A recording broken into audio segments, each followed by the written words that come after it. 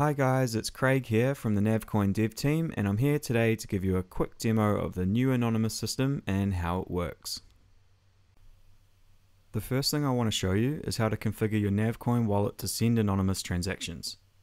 Open up your navcoin.conf file. Hopefully you're familiar with this file by now. We've got a guide on the website that shows you how to find this file and to use it to configure your Navcoin wallet for optimum network connectivity. In this file, you'll see a new config line I've added, add anon server, followed by an IP address and a port number. This is where you instruct your wallet which anon transaction servers you want to use. You can add multiple anon servers to this file, and when we launch the service publicly, we will be offering a range of servers for you to add. The reason why we add multiple servers is for redundancy. If the wallet is unable to communicate with an anonymous server which it randomly selected from your conf file, it will pick another one until it finds a server which is online and able to transact. This is one of the major changes we've made in the new system, and it prepares us for the upcoming decentralization. Under the old system, your wallet would query our API, which would return a list of addresses of available servers. Now instead, this is configured directly on your computer, which removes the API as a single point of failure. It also means that when we decentralize the service, if you want to use a different set of servers other than the default ones we provide, you can do that right here with one line of config. Now that the navcoin.conf file is set up with the addresses of the anonymous servers which you want to use, that's it. You're ready to start sending anonymous transactions. For this demo, I'll be sending the coins anonymously to myself so we can see the coins return. I'm going to copy the address that I want to send the coins to, then switch to the sending tab and set up the transaction. So I'll paste in the recipient's address, I'll type in the amount that I want to send, I'll tick the send nav anonymously box and press the send button.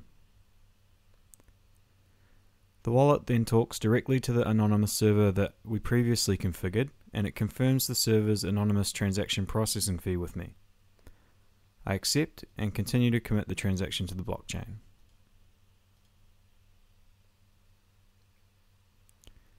If we switch to the Transactions tab, we'll see that it's been sent, but it hasn't been sent to the address that I specified.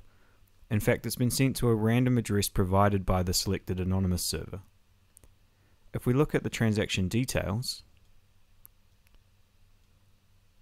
we will see the anonymous destination field has been filled out with the recipient's address, which has been encrypted with the 2048-bit public key provided by the selected anonymous server.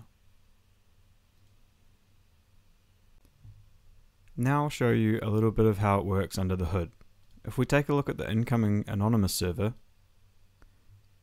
we should see the transaction appear here and be processed.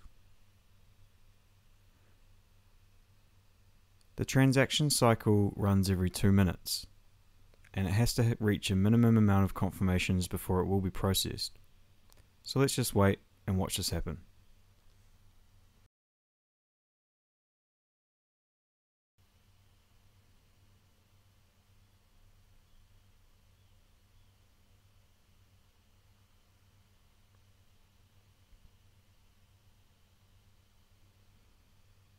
Alright, so as we can see, we've successfully processed the current batch. Now the status report shows that it sent a Subchain transaction to the outgoing server, which will have the recipient's address re-encrypted and attached. It's also randomized and forwarded the Navcoin to the outgoing server to replenish its Navcoin pool. If we switch to looking at the outgoing server,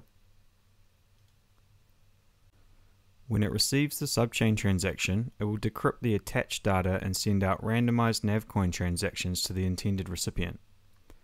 It can take a few transaction cycles for the Subchain transaction to pass the minimum confirmations required to be processed, but once it does, we should see the server process the transaction and randomized Nav appear back in our wallet. So let's wait for this to happen.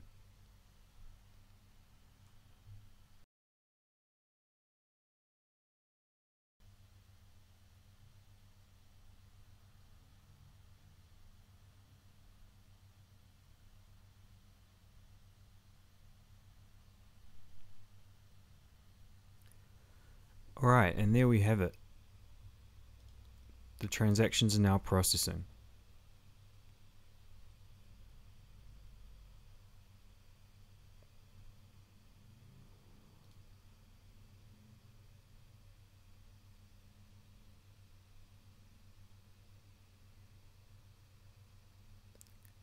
And success. We've processed the current batch.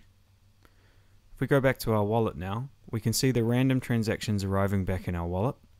These will add up to the original amount sent, minus the anonymous server processing fee, and the required network fees to send the transactions. And that's all there is to it. Anonymous NAV coins sent and received in under 10 minutes through the Subchain. I hope you've enjoyed the demo.